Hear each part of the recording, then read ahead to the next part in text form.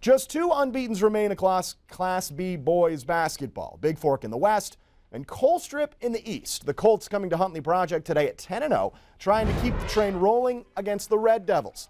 Keenan Reynolds steals the show early. The steal, he's fouled on the dunk attempt, but it goes in. Project trying to protect their home court, but here come the Colts. Bo Voku feeds Peyton Means, who takes it all the way in, plus the foul. More Colstrip. Kobe Bigback steals it and is going to go coast to coast with the pretty left-handed finish in midair. He made that look smooth. Colts still attacking. Isaiah Williams goes behind the back, then dishes to Joel McCray, who powers up and in. Lots of weapons for Colstrip this year. They get to 11-0 with a 76-53 win.